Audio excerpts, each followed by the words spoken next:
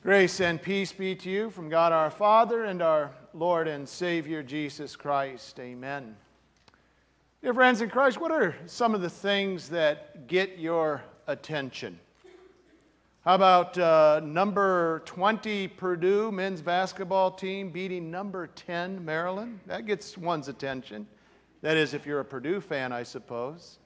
How about a shiny brand new car? Does that get your attention?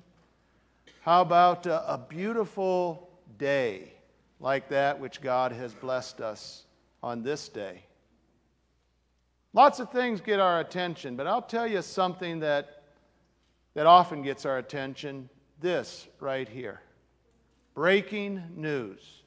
When we see that flashed across the television screen or hear those words mentioned on the radio, we brace ourselves, do we not, for what might follow.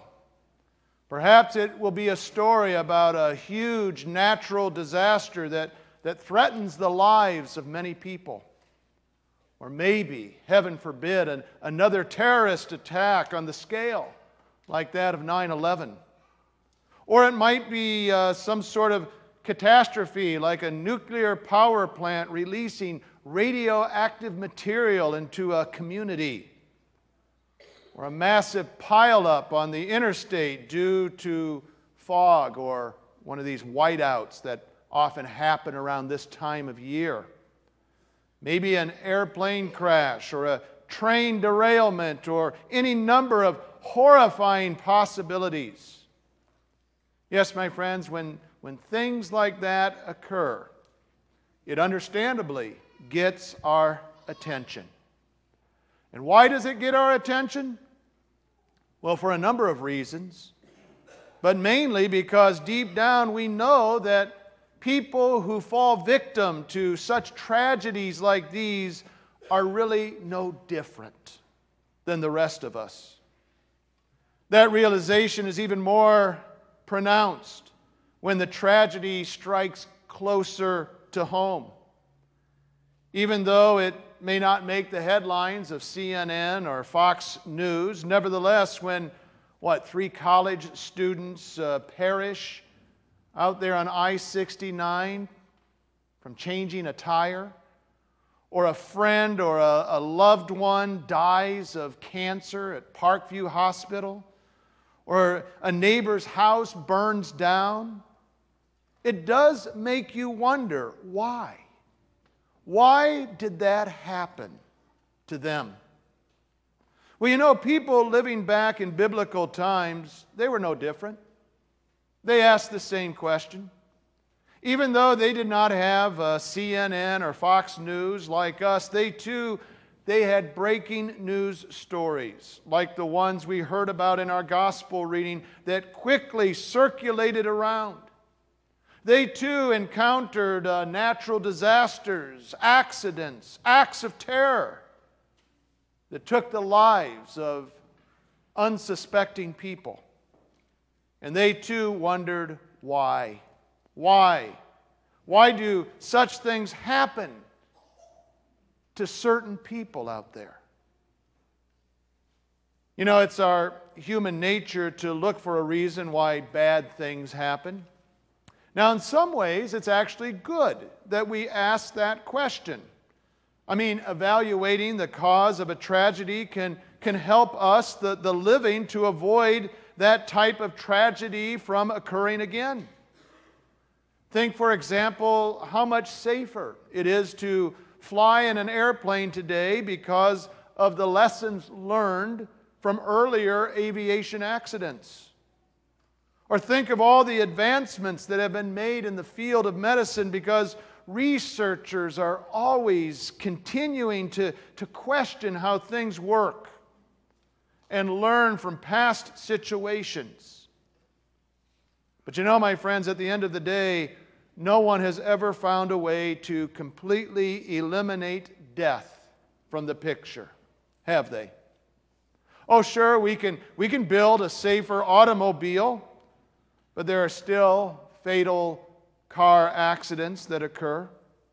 We can discover new and improved drugs and treatments for diseases, but the fact remains there is no pill out there that will hold off death forever.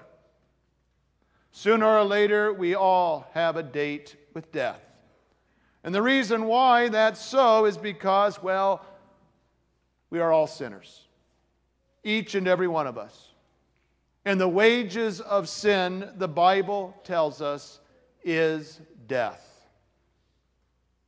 You know, that's the point that our Lord Jesus was making there in our gospel reading today from Luke chapter 13. You see, the people back then, in their quest to know why bad things happen, thought that perhaps the reason why, well, some people die a tragic, perhaps premature death is because they are somehow worse sinners than the rest of us. But our Lord Jesus refutes that notion. He refutes it.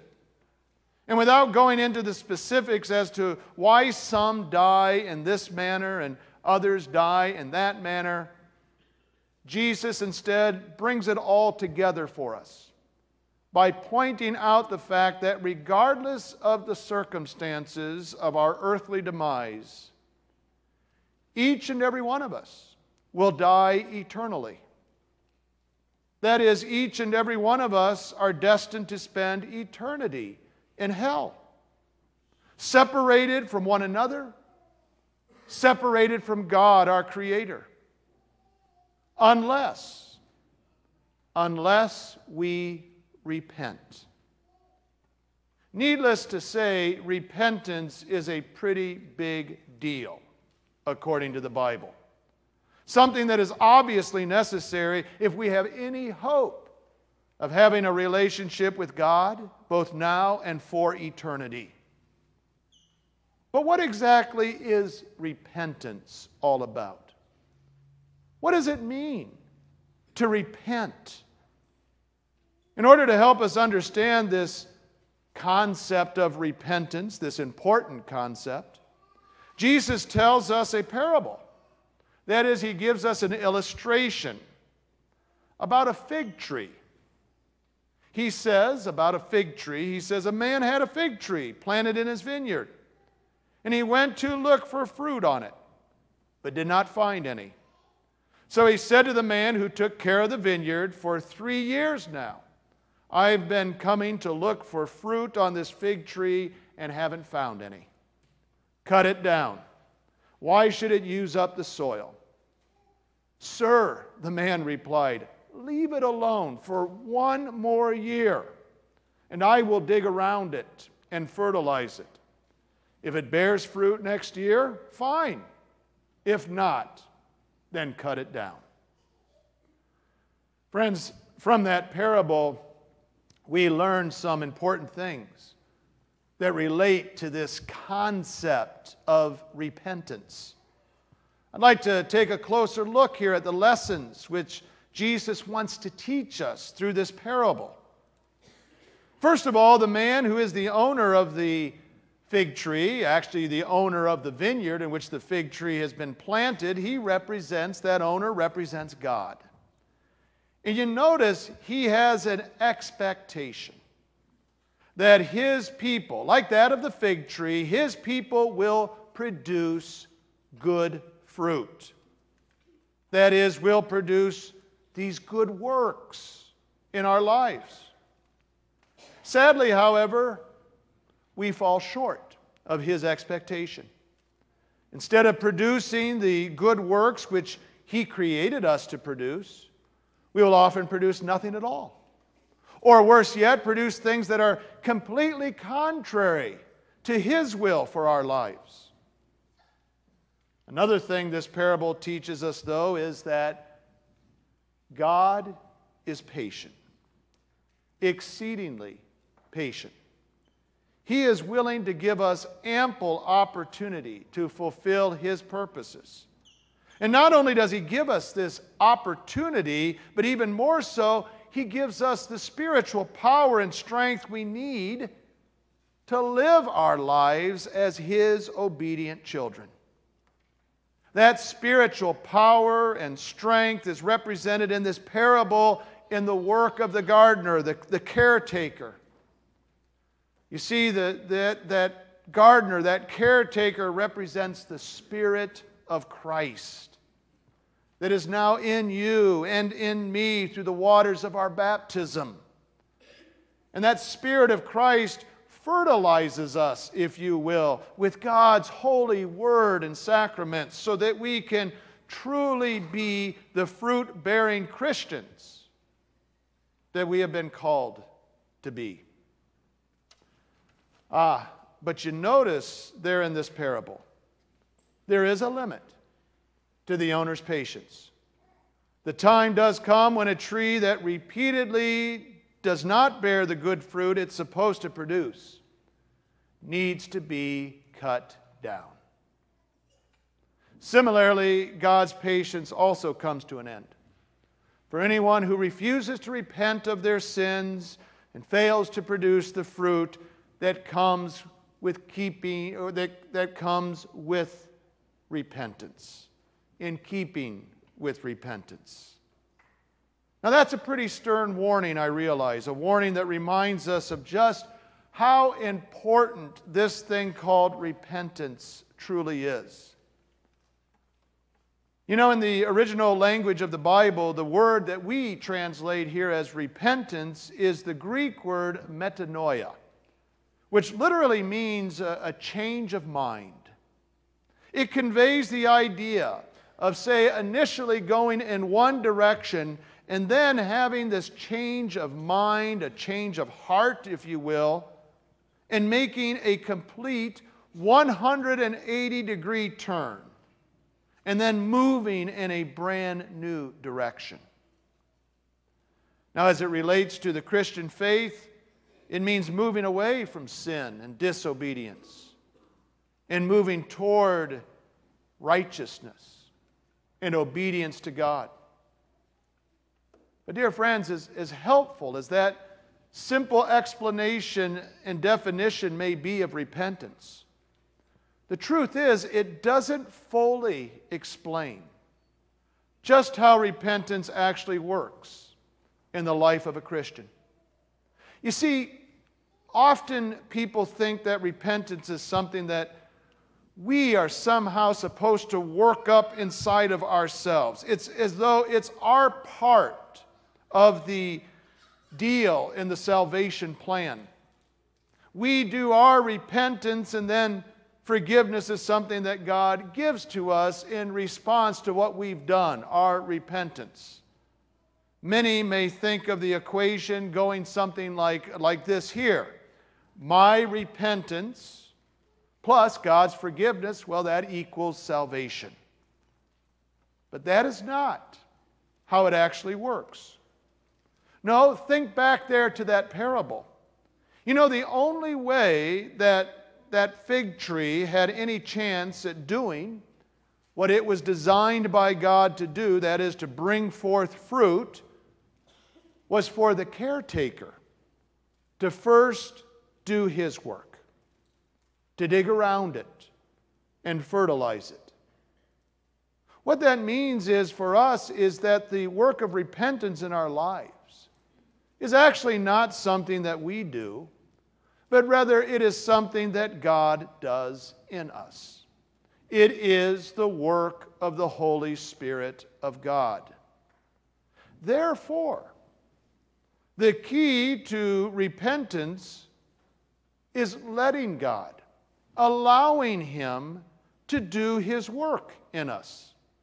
Yeah, the key to repentance is getting yourself in that place where the caretaker of your soul, the Holy Spirit of God, can do His saving and sanctifying work.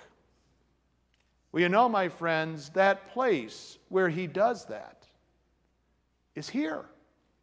Yes, here in the Lord's church, where God's Word is faithfully proclaimed and His sacraments are administered in all of their truth and purity. In other words, in the way in which God intends for them to be proclaimed and administered. Now, I know what you're thinking. Can God work apart from the ministry of His church? Of course He can. And He does. But in the ministry of His church, through the proclamation of His Word, the administration of His sacraments, that is where God has chosen to work. That is where He guarantees He will work. Hey, let's go back to this. Breaking news. Dear friends, due to the sin that has infested this world, has infested our own lives, the news agencies will always have job security. Yes, sadly, there will always be what? Tragedy after tragedy after tragedy. There is no escaping it. But let me tell you, there is escaping the worst tragedy of all. There is escaping the eternal death and separation from God. And it is called repent of your sins and turn to God for forgiveness. One of my favorite passages in the Bible is Romans chapter 2, verse 4, where it says, God's kindness, His kindness, leads you toward repentance. What that tells us is, don't think of repentance as something where you must somehow beat yourself up in order to achieve it. No, let God's great love for you lead you toward repentance. You see, when we begin to realize just how much God sacrificed in order to bring us into a saving relationship with Him, the sacrifice of His one and only Son to do that, my friends, we can't help but fall to our knees in repentant sorrow for those sins that we have committed, which our Lord Jesus bore on the cross in our place. And with that repentance, God delivers to us the most important news of all, His forgiveness and eternal salvation, which is yours and mine, and for all. Amen. And now may the peace of God, which surpasses all understanding, guard our hearts and our minds in Christ Jesus our Lord. Amen.